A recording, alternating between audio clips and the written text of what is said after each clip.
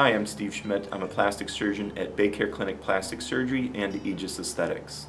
In the summertime, I get a lot of questions from patients about the sun and sun protection and cancer prevention. And so I thought it would be important to talk a little bit about that today. When we think about the sun, there's three types of ultraviolet light that affect us. Ultraviolet C, B, and A. Now ultraviolet C we don't worry a lot about because it's filtered out by the ozone, so we don't need to really worry about that at all. On the other hand, ultraviolet A and B come through the ozone and are the primary types of ultraviolet light that affect us, causing things like aging and wrinkling of our skin, freckling, as well as the more significant dangers of the various types of skin cancer.